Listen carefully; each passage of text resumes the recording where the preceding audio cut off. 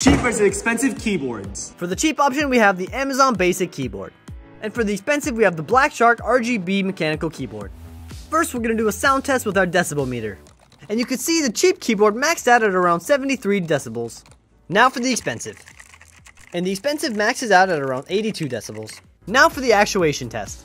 The actuation point for the expensive keyboard is about 0.2 millimeters. I'm not 100% sure what the actuation point for the Amazon Basics keyboard is, but it can't be that good. And finally, for the sloppy gamer test. Now for the cheap keyboard. And here are the results. The Amazon Basic keyboard did have some greasy fingerprints, but nothing too bad. The material that the expensive keyboard is made out of makes the greasy stains stick a lot easier. Inexpensive wins.